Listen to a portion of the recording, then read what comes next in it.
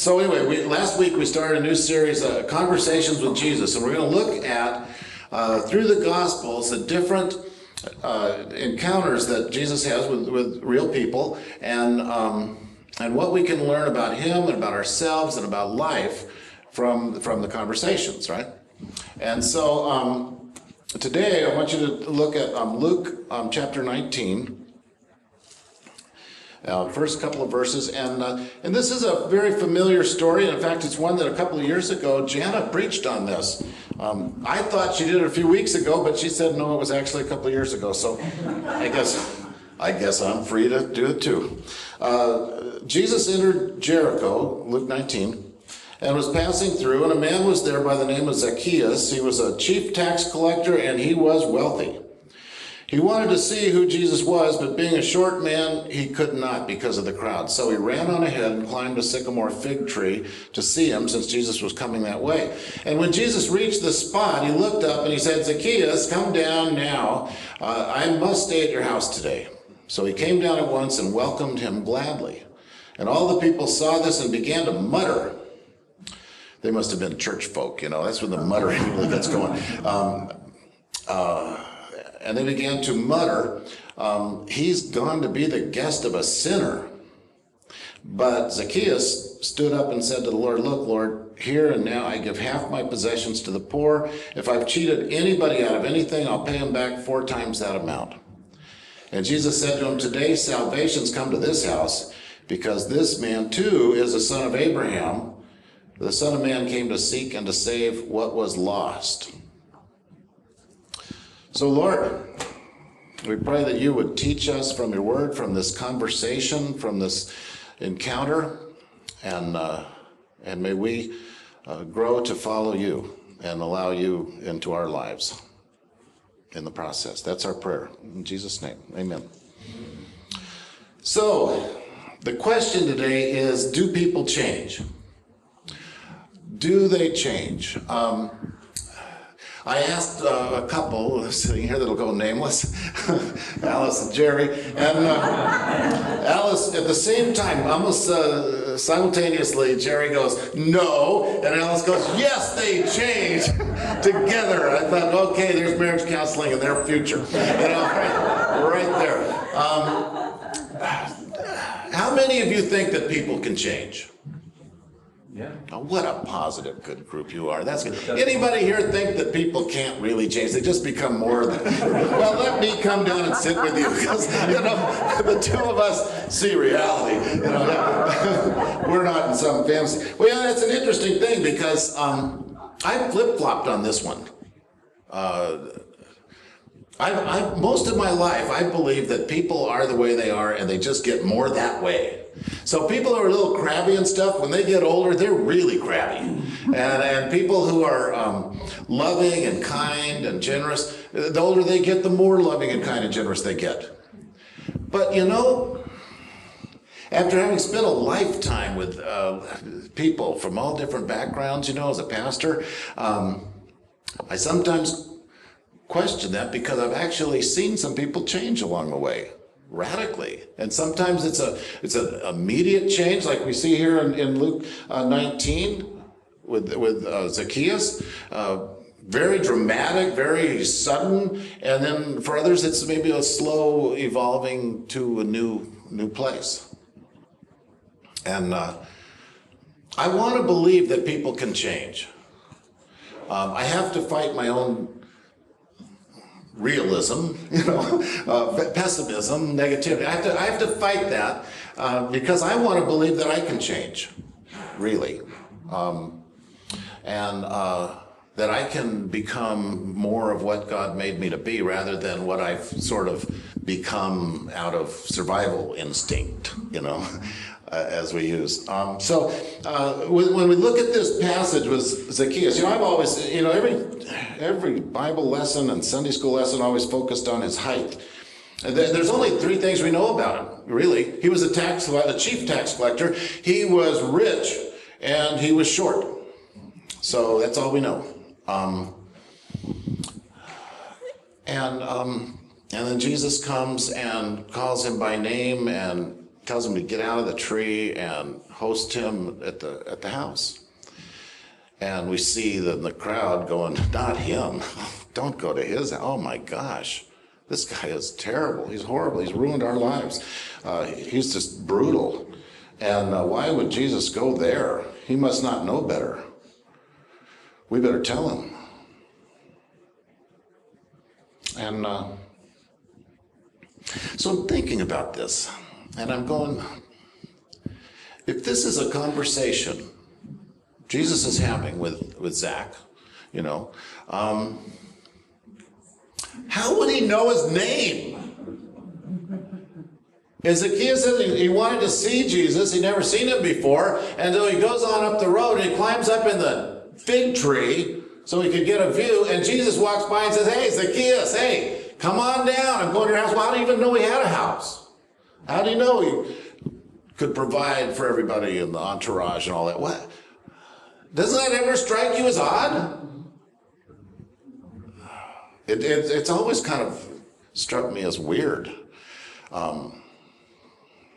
Although I say often in the worship service, you know, God knows you, he made you, he calls you by name, right? And we believe that. So why wouldn't he? But then I thought maybe there's another answer. Now, I could be wrong about this, okay? So I'm going to put that out there. I could be wrong. But as I'm looking at this, I was reading ahead, and reading back one chapter to sort of ramp up on 19. So I was looking at 18, and I thought it's an interesting thing. Jesus is telling a sermon illustration, a parable.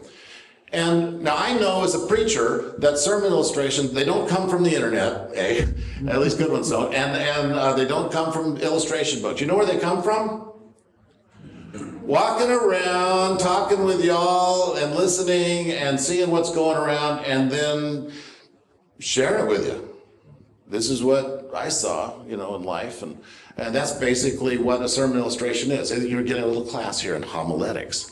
And I thought, well, Jesus probably did the same thing. You know, the parables were probably based on things that he saw and experienced, right?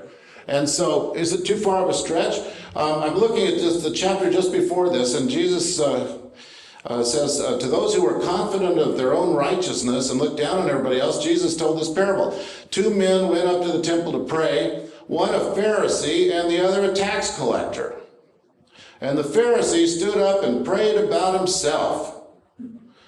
God, I thank you that I'm not like other people, robbers, evildoers, adulterers, or even like this tax collector. I fast twice a week. I give 1/10 of all I get. I'm a tither. But the tax collector stood at a distance. He would not even look up to heaven, but beat his breast and said, God, have mercy on me, a sinner. And Jesus said, I tell you that this man, rather than the other one, went home justified before God. For everyone who exalts himself will be humbled, and he who humbles himself will be exalted. I'm looking at that, just the page before Jesus' experience with Zacchaeus. And I'm starting to think, I wonder if Jesus hadn't seen Zacchaeus at prayer and heard him say, I don't belong here. I don't belong here. I'm a sinner. I need mercy. God, I need mercy. I got nothing to stand on. Have mercy on me, a sinner. So when Jesus is walking along and he sees Zacchaeus, the chief tax collector, up in the tree, it's not a stretch for me to think, hey, you wanted mercy. You're the one who prayed that God would have mercy on you. Well, today you get mercy. Come on down out of your tree. We're coming to your house. Salvation's coming to your house today. Now, I don't know. Maybe that's wrong. I just look at that and go, I could see that happening. And I wonder if Zacchaeus, if that was him at prayer, saying, Lord, have mercy on me, a sinner, I wonder if he ever believed that would actually really happen. Would that really happen? Or was it more of a cry of hopelessness? Could his life really change? Could there be a difference in his life tangibly? Could he become free and a whole person by God's grace? Could he? Well, instinctively, I want to say probably not, because, we all live in an environment. Anybody here live like in a family or a neighborhood or a church group or anything like that? Some of you do? Okay. So, that people have expectations of you based on what you've done or what you've been or situations you've had with them, right? People know you that way and they relate to you that way. There's people who probably have some attitude about me, or that I have attitude about them, and we relate a certain way based on something that happened long ago that we don't even remember, but we just keep going back to that. And pretty soon, have you ever noticed you go to a family reunion, and when my folks were alive, we'd go in, and pretty soon I was like 13 years old again. I was little Johnny with trouble with his mouth and competing with the brothers and never really quite fitting in. And I go, wow, how did I become the kid all over again? Whew. I could be extremely middle-aged and go home and be like a little kid, And sometimes we don't let people change. We don't have room in our hearts and in our lives to accept change in people around us. We want them to be in their place. One of the things that we've been learning in the recovery process is that when the problem person gets clean and sober, guess who is upset? All the family members around them, all their circle of friends, because now they're not being the way they're supposed to be that always fit in, and then it means everybody else is going to have to change, right? That happens all the time. And I'm actually deciding today that I believe that change can happen. That's big for me as a committed negative person. Now, so looking at Zacchaeus, he has two things he does besides having Jesus over the house.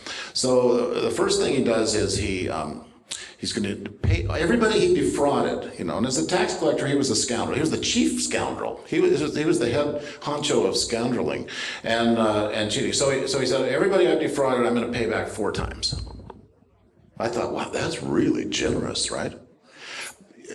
So historians, scholars tell us that actually that was the standard penalty for fraud. That was the legal penalty. You pay back 4 times what you defrauded. So he was basically not being generous. He was basically saying, I'll pay my dues, right? But then he said, I'll take half of what I have and I'll give that to the poor. Now that actually was an offering. That wasn't just paying the dues. That was now a sign of a transformation. And it's interesting that when Jesus comes into his life, he has to do some tangible things to express his change.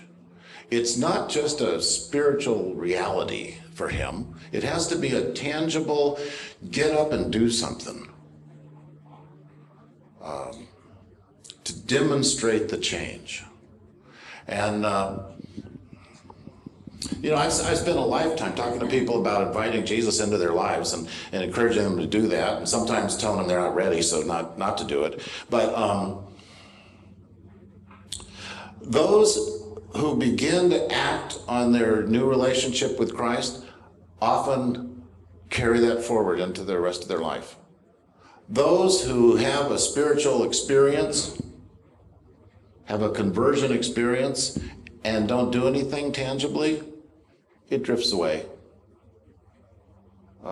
My life is filled with friends who drifted away, from the Lord. And they had such a dramatic conversion, and then, because there was no tangible demonstration of Jesus' presence and power at work in them. And so for Zacchaeus to come out and say, okay, I'm acting on this. I'm acting on this right now, was a sign of the change. And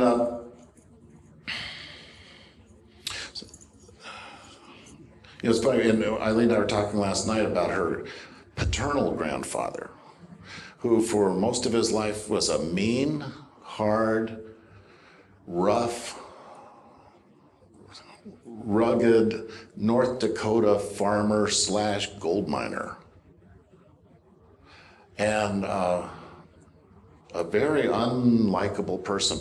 And her father escaped the farm and escaped him by joining the Marines because it was so much easier. It was like, whoa, this life is great. Whoa!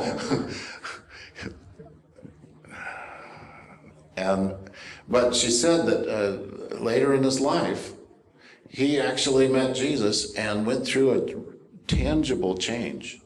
And the meanness went away and the hardness, and he became a kind and loving person in later years in his life. So I know that change could happen. You know, we see it and we claim that in Jesus' name. But what makes it so hard for us to change?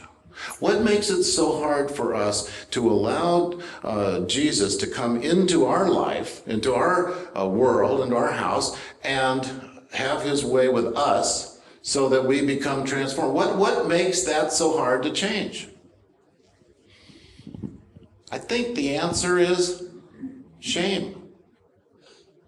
I think it's shame. Damien and I have a favorite movie that Anthony Hopkins said it was the most important movie he's ever made in his life, and his favorite movie. It's called The Edge. Nobody's ever seen it but Damien and I.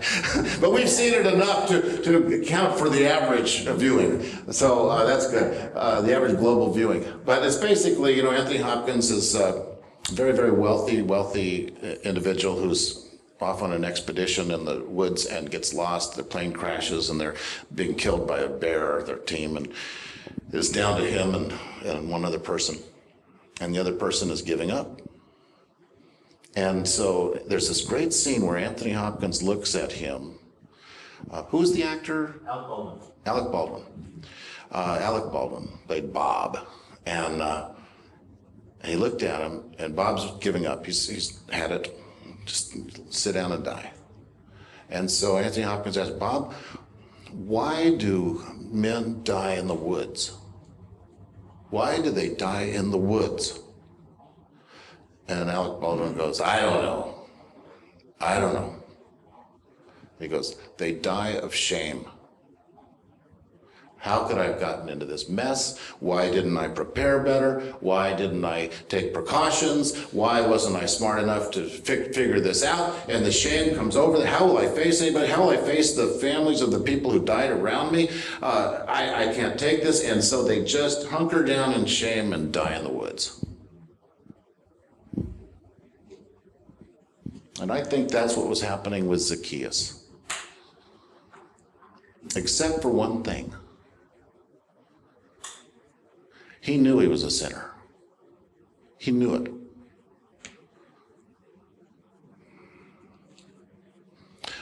Throughout Luke's gospel, there's Jesus is having fights with the Pharisees, the religious people, the confident ones. He says confident of their own righteousness, and he's having these battles with them, and they have no shame. See, they have no shame. They have no problem because it's always somebody else's problem. So there's nothing to repent of. But for Zacchaeus saying, hey, I know everybody hates me. I know I've defrauded everybody. I know that I'm the worst one around, and I can't even get, the crowd won't even let me through. All I can do is go up the road and climb a tree. That's all I got left. Lord, have mercy on me, a sinner. So as soon as we acknowledge our need for salvation, our need for grace, we become free of the shame. The spell of the shame is broken. The chains of the shame is broken. It begins with that acknowledgement. There's a quote, I was trying to find it this week and I couldn't find it, so I can't tell you who it is, but this is basically what it was. That The condition of humanity is sin. Sin is our inability to admit we have it. Inability to admit we're sinners. That's our problem. So everybody sins, but the sin is we don't admit it. So therefore there can be no change. There can be no healing. There can be no hope. There can be no grace. There can be no redemption. There can be no salvations come to this house today because we don't have a problem. We don't have a need. Wow, I want to encourage you to be like Zacchaeus and say, Lord, have mercy on me. Because then, when God's merciful to us, we see it, we recognize it, and we take hold of it, and we go, wow, I am so grateful. I need mercy. I need grace. I need forgiveness. I need the Lord in my life. Because on my own, I'm just me. And that's not that good. One of my... I think I must have told you this story. Years ago when I was here in Seattle serving, there was a young man who I was kind of jealous of him. He had the perfect life. He drove a yellow Porsche, of all things. He was a young guy in his 20s, and he was manager of a international oceanic company, a French company. Anyway, he had everything going. And it was really good, and was a person of faith. And one night he knocked on our door over in Edmonds, and he came in and he said that his father had died, and because he's the only Christian in the family, the family's expecting him to do the funeral because all of his brothers and everybody are drug farmers up and down the West Coast. So I thought, oh, that's an interesting career path, and so I said, well, that's great, that you're doing that. And he said, well, I need some help because I went to the funeral home and they asked me about my dad and was he in any organizations, Kiwanis or Rotary and stuff. And I said, well, he was the treasurer of the Oakland Hells Angels. Now, this was back when the Hells Angels were tough, and I went, you're kidding me. No way. He goes, well, actually he was, and my parents got divorced, and so he'd have custody in the summer. So as a kid, I'd ride on the back of his chopper up through Northern California, drug runs and gun runs, and then he would launder the money and all those things and handle all the money for him. And that was the way I grew up through junior high and high school, as a kid. And he said, I was with my dad before he died, the last few weeks, and I was sitting there with him, and I asked him if he had any regrets, and he said, I only have one. I've been a bad father. I have not passed on to you the values I should have passed on. I've not been there for you, and so you've had to make your own way. And he said, my biggest disappointment in life, my biggest regret is that you became a Christian. I failed because you became a Christian. And Dale was like, whoa, really? And so he kept visiting his dad.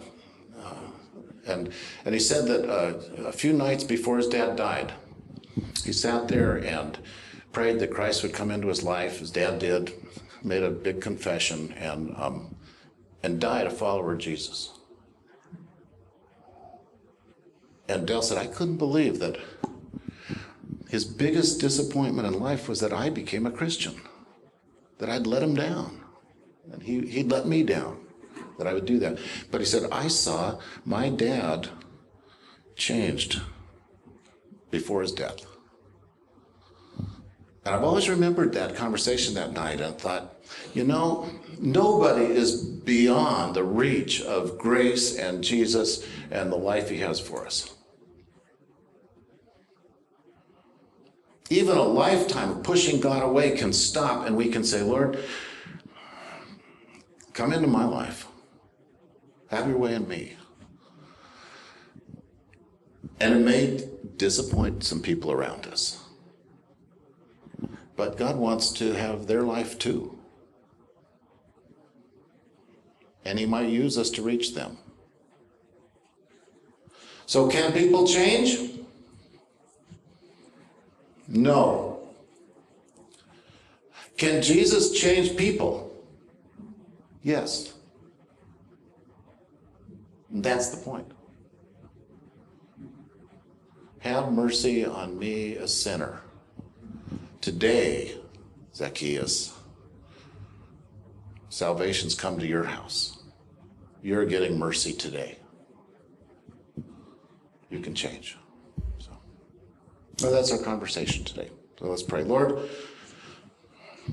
you call us out of our own trees that we're sitting in sometimes, hiding away, trying to get a look at you from afar, but not let you affect us. But Lord, we pray that you'd call us out, that you would come into our lives and our hearts and our minds and bring your changing mercy and grace and bring your healing from our shame and set us free. We need you so much and we don't want to die in the woods. So lead us day by day by day. In Jesus' name, amen.